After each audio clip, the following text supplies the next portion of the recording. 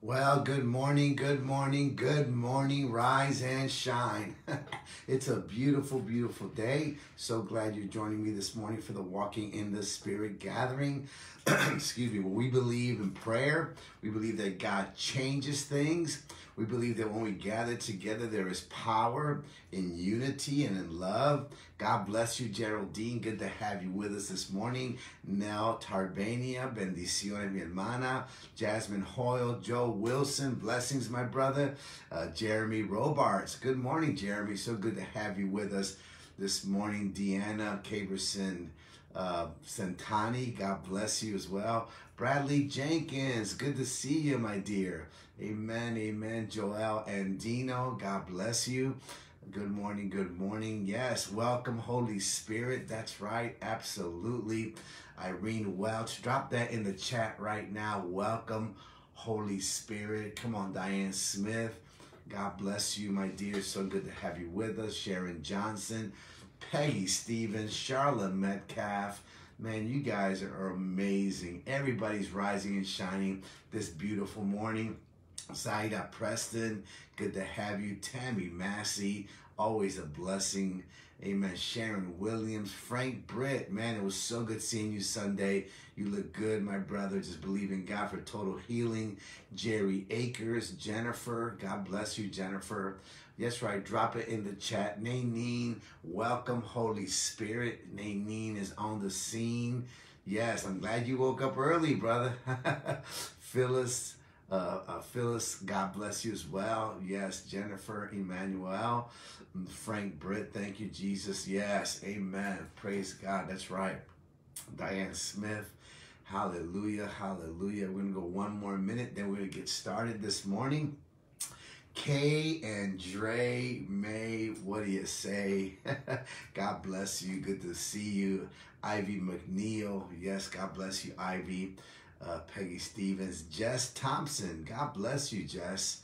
Glad you're with us this morning as well. The whole family. Sylvia Palmer, come on, somebody.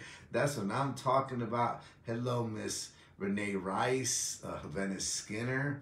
Amen. Yvonne Harrison, little Milani. Hi, Milani. So glad you're with us, Milani. Hope you're having a great morning. Michael Cook, my temple maintenance brother, is on the line right on time. Come on, brother. Praise God, praise God, praise the Lord. Amen. Praise God. We're going to go and get started. We're going to get started this morning. Derek Underwood just came on with us as well. Yvonne Harrison. Yes, yes, yes. The team has made it. The team, I'll tell you what, this is the power team. That's right. Bo Holloway, good to have you as well. Praise God. Really good to have you as well. Praise God. And I'll be talking about what's happening the rest of this week here in a moment. Tonight is church. Y'all got to come out tonight, man. We're talking about March Madness. March Madness, man. We're going to talk about basketball.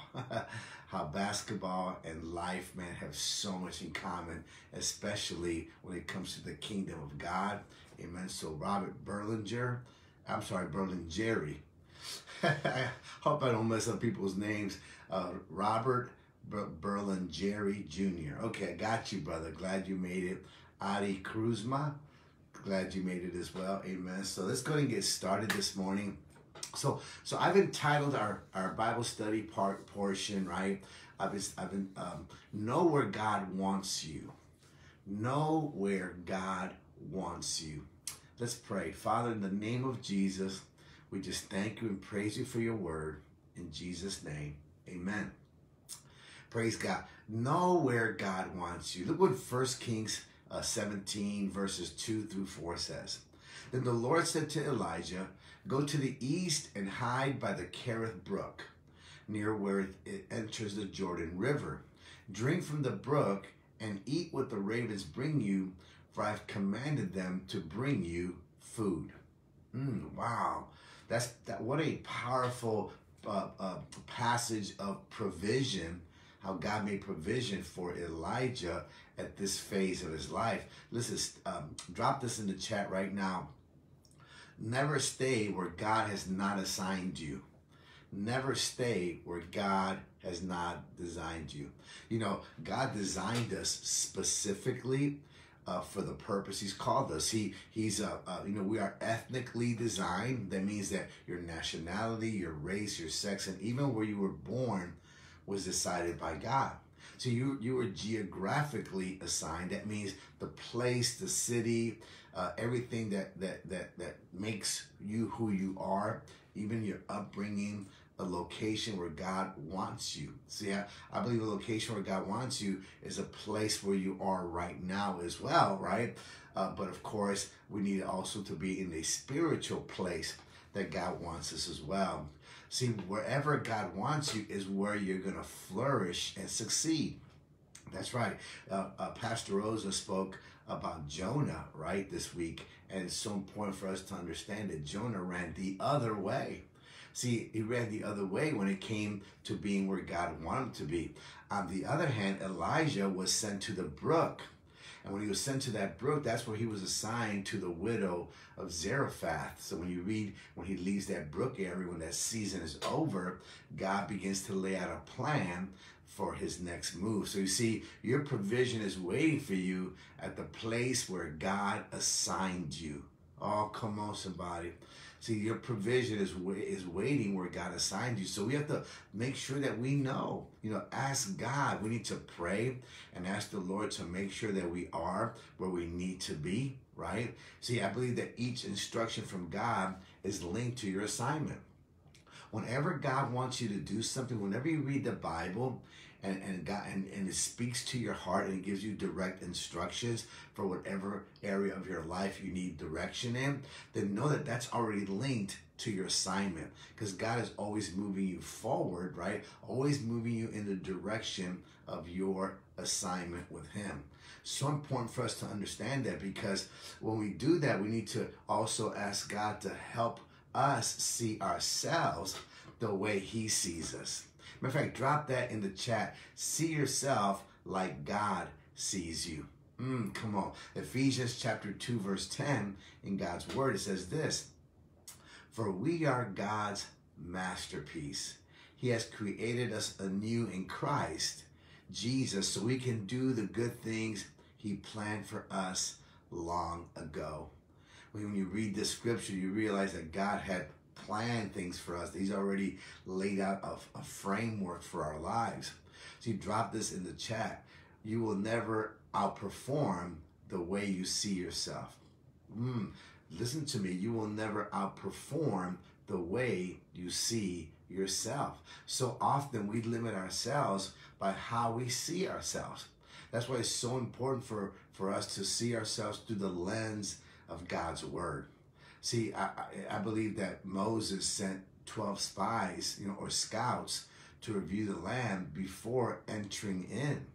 See, it's amazing, because when they came back, the reports were contradictory. 10 had bad reports, 2 had good reports. 10 were giant conscience, 2 were God conscience. See, it's so easy for us to maybe even lose our focus and concentration by looking at what's in front of us and the obstacles, and not knowing that God is bigger than all those things. And of course, when you read that and continue to read that scripture, you find out that 10 could not see beyond the giants. And of course, they embraced a grasshopper mentality and never entered the promised land. See, think about that. The way they saw themselves, it never said the giants saw them as grasshoppers. When they saw the giants, they saw themselves as grasshoppers. So they disqualified themselves from walking in faith and stepping into the promised land, the land that God had already given them. See, drop this in the chat right now. Your self-portrait determines your self-conduct. Come on, somebody. Your self-portrait determines your self-conduct. So we need to understand that how we see ourselves is so important. So begin to elevate yourself and say, I am good. I am good because God has created me. I'm good with me. I mean, I'm strong in the Lord, right? People love me. Wherever I go, I get God's favor. Begin to say that, begin to speak to yourself. Let that self-talk build you up. You are a child of the living God. You are anointed of the Lord to do what God has called you to do. As a matter of fact, God has prepared everything in advance to have everything he needs inside of you already. So you are a child of the living God. Wherever you go, whatever you're saved, there's anointing and there is power to make an impact in the atmosphere wherever you enter. Amen. Begin to speak to yourself. And today you can do something right. As a matter of fact, start with today. Today, speak to yourself when you walk into work. Speak to yourself wherever you go and say, you know what? I am a child of God. I have the mind of Christ. I have the wisdom of Solomon. Come on, somebody. Begin to speak to yourself so that those words of faith, amen, will rise up within you. And today you can start doing something right. Listen, drop that in the chat. Do something right today. See, Galatians 6:9 says, and let us not grow weary while we're doing good. For in due season we shall reap if we do not lose heart. Come on, drop this in the chat right now. Knowing what's right means nothing unless you do what's right. Knowing what's right means nothing unless you do what's right. See, it is easy to impress God. Just do the right thing. Follow his instructions. See, there's nothing more pleasing to God than when we obey his instructions. See, those instructions may come through his word. They may come through the inner voice of the Holy Spirit speaking to you, or maybe through men of God that you have in your life, people of God that you've surrounded yourself with, right? God will speak to you. You just have to listen carefully. And those instructions and how you follow those instructions will determine your future. See, to hear from God and to do the right thing, is to attend church faithfully. It's to tithe consistently. It's to pray daily. It's to read the Bible habitually. It's to witness to someone about Jesus on a regular basis. Those are all the right things to do, amen. And when you do those things, you'll see God begin to do so much in your life. You'll begin to see how the Lord can heal relationships, how the Lord is going to put you in the right places. You'll get promoted. Listen, I'm speaking that by faith. For some of y'all that need a financial breakthrough, God's going to promote you when you're doing the right things. Now remember though, that Bible, the word is very clear, because it says that sometimes doing the right thing is not easy.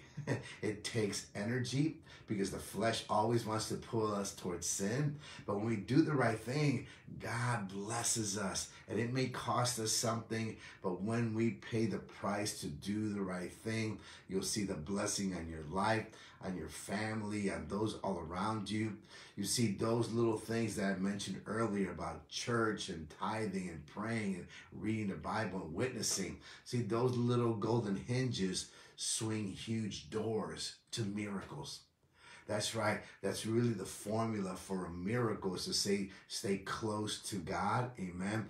Let him lead you. Praise God. Let him be first in your life, and you'll see how miracles will start happening every single day. You'll see miracles, whether they're big or small. God is a God that is constantly, the way I look at it, when God speaks to me, that alone is a miracle, that God would even think about talking to me and having a relationship with me as well.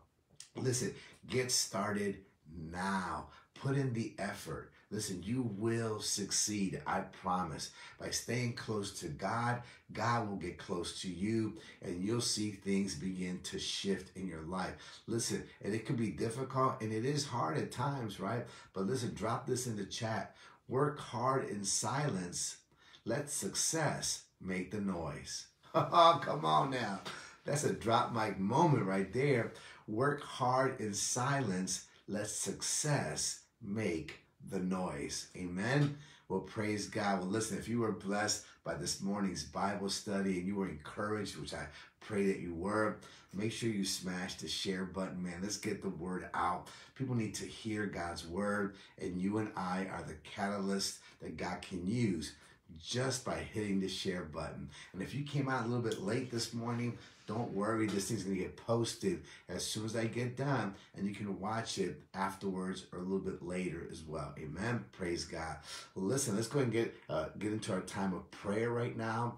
Heavenly Father, we just thank you and we praise you and we give you glory and honor this morning. You are a good God and a mighty God. And we just bless you. And we're so honored to be in your presence this morning. So Father, in Jesus' name, we praise you. We thank you.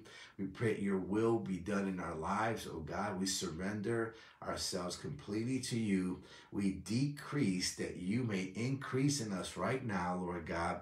There be more of you than there is of us. So Father, in Jesus' name, I praise you and I thank you right now for providing for every need in our lives this morning. I thank you, Father God, for your forgiveness. Heavenly Father, forgive us of our sin.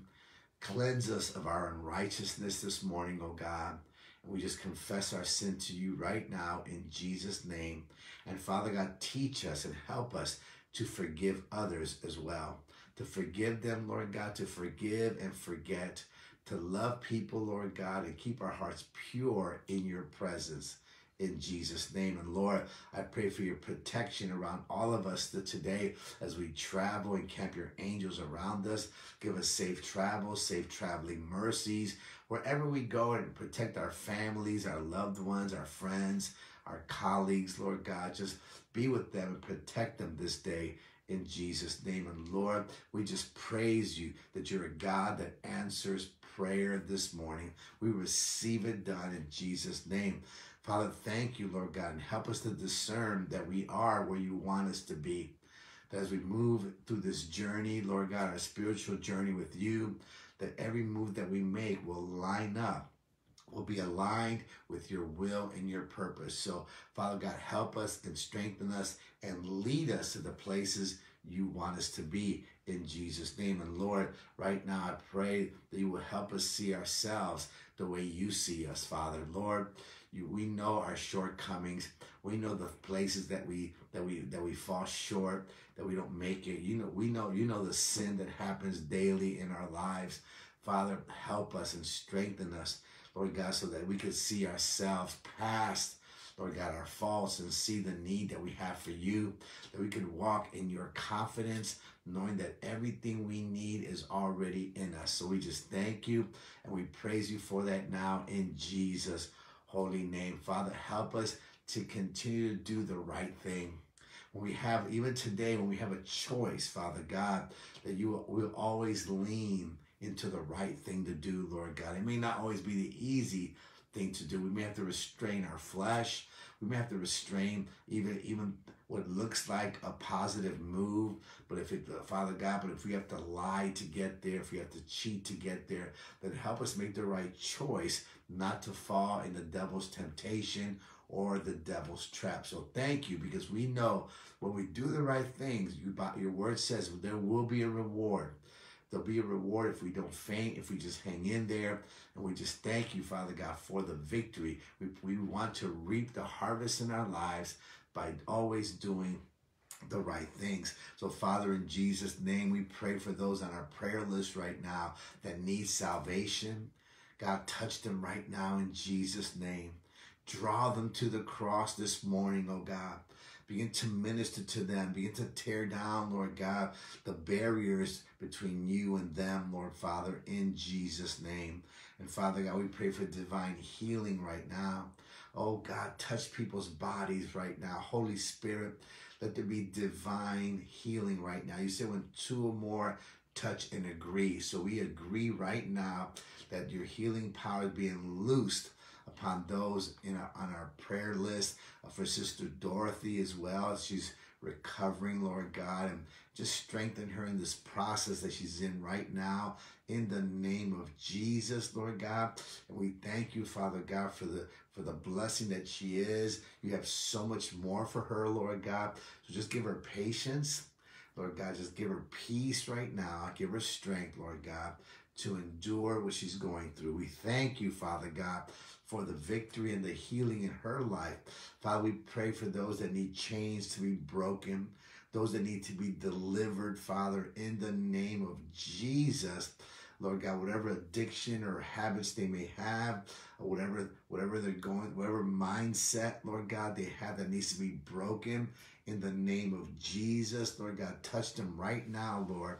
We just praise you for the victory, God. And Father God, we thank you for restoring marriages, restoring families, restoring loved ones, Lord God. We thank you, Lord God, for making things new in their lives, that the love between marriages be rekindled and would be completely renewed and refreshed right now in Jesus' name. And Father God, we thank you for miracles. We thank you that you are a God of miracles, and today we declare your miracle working power over the areas in our lives that need a miracle. You said, oh God, that nothing is impossible to those that believe. So we stand upon your word and we stand upon your promise this day in Jesus' name. And Father God, I thank you even now for divine doors to open. Father, we pray, we thank you that even now opportunities are coming our way, that the wealth transfer is happening into our lives right now in Jesus' name.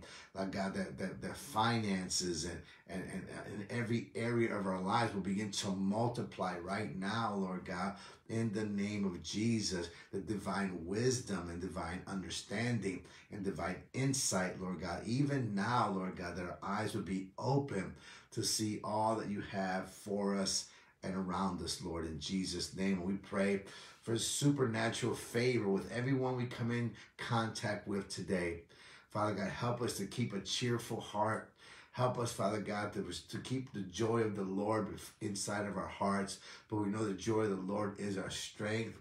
We thank you that it's full of glory. We thank you, Father God, that joy, Father God, enables us to do the things we thought we couldn't. Because we know your joy, Lord God, is what gives us the strength every single day to accomplish what you've called us to do. So we thank you even now for supernatural favor. We thank you that our dreams are coming through, that step by step you are guiding us to the dreams, for those things, Lord God, where you said your eye has not seen, nor ear has heard, nor has entered into the heart of man what God has prepared for those who love him. Lord God, let those dreams, Lord God, manifest. And Father, thank you that we're reaching our goals every day, that every daily goal that we have in our lives is being accomplished every single day. And Father God, we thank you for the victory this morning.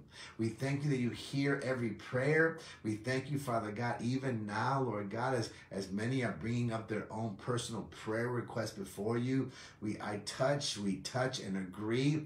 And thank you, Lord God, that it is done. Hallelujah, that it's being completed. And we just praise you. We thank you in Jesus' name. Amen. Come on, put your hands together. Give the Lord a praise this morning. Know that God is with you. He is for you. He is not against you. Amen.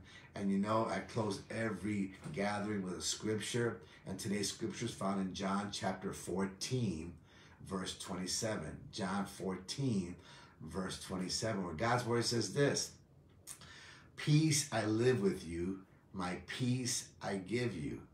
I do not give to you as the world gives. Do not let your hearts be troubled, and do not be afraid." Oh, come on, somebody. We have nothing to fear.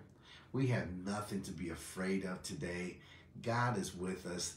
Let his peace fill your heart today, and just ask him, Father, thank you for your peace throughout this day, that no matter what storms come our way, no matter what opposition we must face, today will remain in peace. Hallelujah. Amen.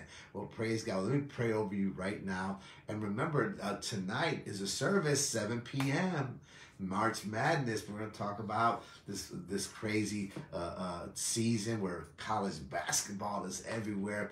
We're going to talk about what basketball and serving God today victoriously have in common. Amen. Praise God. So just make sure you invite someone. If you can't be in Richmond for the service, man, watch us on Facebook Live on this channel right now. Invite some friends. We're going to have fun, right? We're going to have fun, and we're going to, and I'm just believing God's anointing for his word will be upon it, and that none of us will walk away the same. Amen. Praise God. So, Heavenly Father, I thank you for my brothers and sisters. I pray you will bless them and keep them. Shine your face upon them. Be gracious to them. Lift up your countenance towards them and give them peace. In Jesus' name, amen. Amen. Well, listen, God bless you. Remember, this is your day. And yes, if you have a sports jersey, wear it today. Wear your sports jersey coming to the church. If you have if you don't have a jersey, then wear warm-ups. Come on, wear your Nike workout suit with, come on, your nice gym shoes. Come on, put on your shoe game and just come on out and join us. It's gonna be a wonderful evening today. We're just gonna enjoy the presence of the Lord. Amen. Well, praise God. Well, listen, have yourself a wonderful, marvelous day. Just go out and just walk in joy, walk in peace. Man, right now, if you need to jump in the shower, jump in the shower, attack the day before it attacks us, and know that the Lord is with you. He'll never leave you. He'll never forsake you. All day long, He'll be with you today. Amen. Praise God. And remember, when you're walking in the Spirit, you will not fulfill the desires of the flesh. God bless you and your families. And Lord willing, I'll see you again right here again tomorrow morning, 7 a.m. for Walking in the Spirit. Hit the share button. Let's get the word out. Let's let God minister to people on your Facebook page. Amen. God bless you. I'll see you tomorrow, Lord willing.